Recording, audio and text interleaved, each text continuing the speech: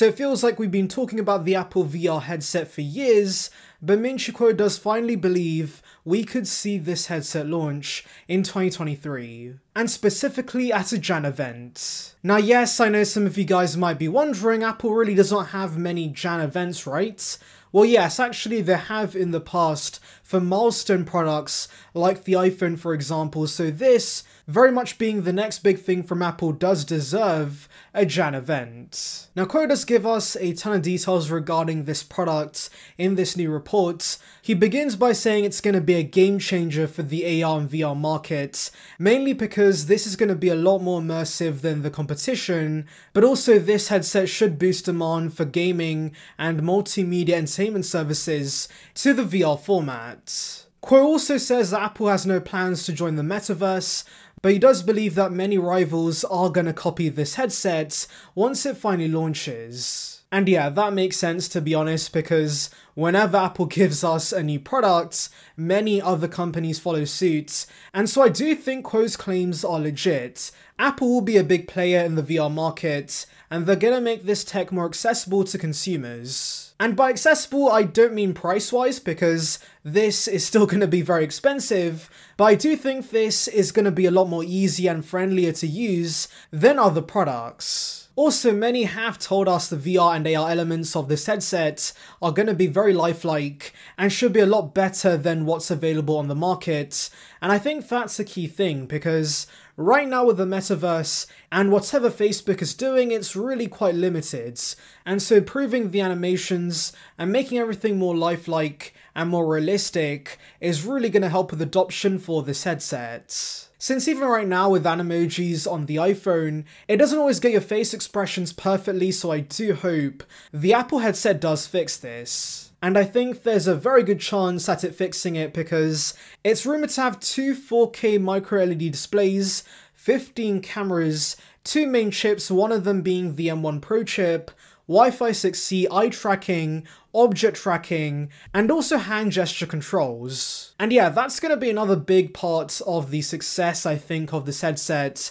because unlike the competition, this will use eye tracking and hand gestures, which should be more natural to use than a remote, like most other headsets. So yeah, all this news sounds very exciting, but to be honest, I just want to see the headset. We've been hearing that it's ready for release for quite a while, so I do hope Quo is right about this, and we do see a 2023 Jan release. Really, the only con with this headset is the price, because Quo once again says it's going to be $3,000. That is still ludicrous to me, but of course, if it offers a quality experience and is much better than the competition, then I guess Apple can justify that price. Now of course, for those worried about the high price of this headset, Quo in another report does tell us we should see a light version of the second gen headset launch in 2025 with a lower price. So yeah, much like we have an iPhone 13 and 13 Pro, there's going to be two variants,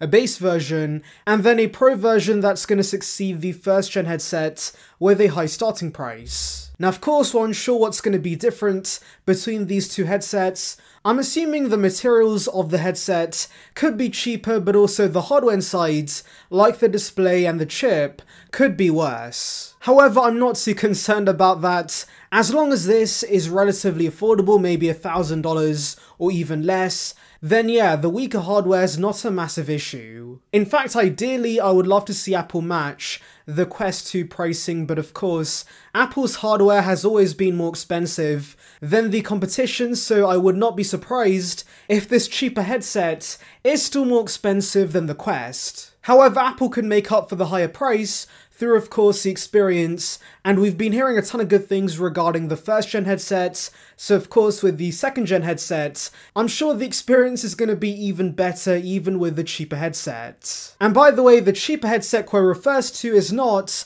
the AR glasses that's also been heavily rumoured.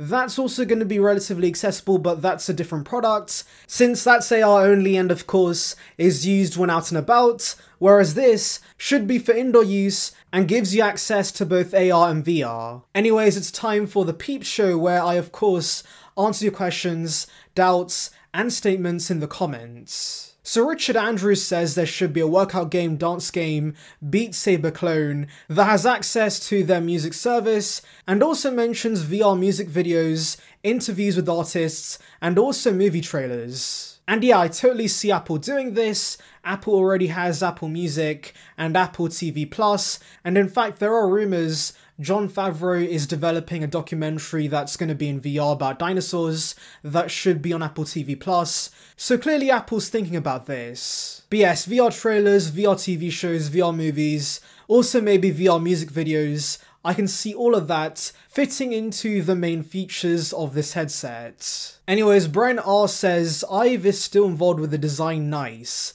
Now I'm actually quite sad Ive is still involved with this because while I do think he's a very great designer and he's given us some very wonderful looking products, as of late, he has been taking the form over function routes. For example, the iPhone 6 being too thin, and also the butterfly keyboard and the lack of ports on the older MacBook Pros.